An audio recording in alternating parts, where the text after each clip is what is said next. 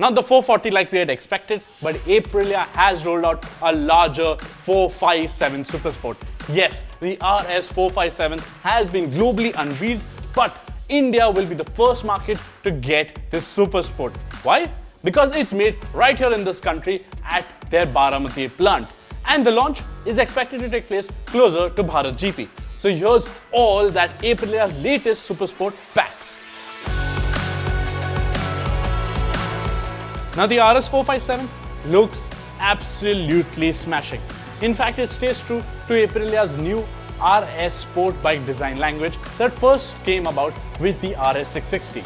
In fact, this bike does look like a shrunken down RS 660, especially with its sharp twin LED headlamp face, and even the winglets and the bodywork is aero optimized. So you find those neat little cuts helping you cut through the air more efficiently.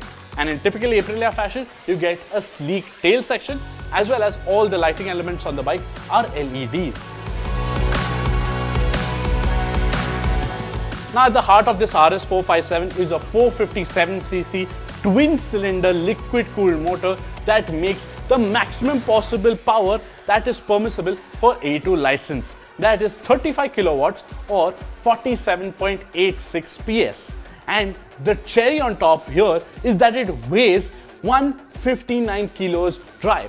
Just to put that into perspective, the new 390 Duke with the larger 399cc motor, well, that makes the same power, but it is 6 kgs heavier than the RS 457 with having one less cylinder. Now coming back to the RS 457, if you're wondering what the torque figures are, well, Aprilia hasn't divulged that as yet. But we expect it to have good mid-range performance because of its 270-degree crank offset, which we've also seen on the RS 660. So expect it to be a punchy motor. Now a 6-speed gearbox was obvious, but Aprilia has also given the option to fit a bi-directional quick shifter. Now this hopefully is a pressure type quick shifter, which makes quick shifts very seamless and not the mechanical ones that we've seen on the 390 Duke, which are somewhat notchy. Plus, Aprilia has also thrown a fair few electronic riding aids like 3 riding modes with independent power and torque curves, as well as independent traction control settings. And you can switch off the traction control completely as well. Now this new motor is housed in typical Aprilia-esque aluminum twin spar frame with a bolt-on subframe. Now this bolt-on subframe is a bit interesting, and I will get to why that is a little while later in the video. But this whole package is suspended on preload adjustable USD fork as well as monoshock. So you get preload adjustability at both ends. In terms of braking hardware, you get a 320mm rotor at the front with radial bi-brake calipers. Now this is something similar to the 390 Duke. And even at the rear, you get a 220mm disc. So something similar as well. Dual channel ABS is offered as standard. Also, the swanky 17-inch alloy wheels come wrapped with TVS Pro Torque Extreme super grippy tires. Now these, in our opinion, are the best Indian options for motorcycles of this category, and we've tested it thoroughly on our personal 390 Dukes and we've come to love this.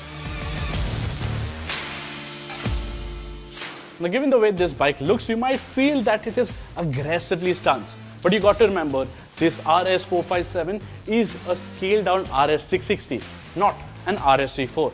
So it will have sporty riding dynamics, but it will not be a full-blown sport bike that is only meant to do its bidding on the racetrack. So it will be comfortable or relatively comfortable for daily riding scenarios as well. And this theory is supported by the fact that the clip-on bars are slightly raised and positioned above the triple clamps. Finally, the asking price. Yes, it is made in India. Yes, it is an Aprilia. And yes, it is loaded to the gill with superior tech and features. So, we expect it to cost around rupees 4.25 lakh ex-showroom. And before you say it's too expensive, yes, it is going to be a premium motorcycle. But it will still undercut the likes of the Ninja 400 and the soon-to-be launched the Ninja ZX4RR. It will not be as competitive as the 390 Duke, but we'll get to how this segment pans out in a few weeks' time. More so, Aprilia is not going to restrict the 457cc engine platform to just the RS. Now remember I told you about the bolted-on subframe? That will allow Aprilia engineers to sort of create new genres and package those motorcycles rather well. So we can definitely expect a 210 457. But the bike which I'm eagerly looking forward to is perhaps the Touareg 457. Just imagine a twin-cylinder 457cc, this much power and performance, but in an adventure touring format. That is surely going to be kick-ass. But that is somewhere a couple of years down the line. What do you think about the RS 457 though?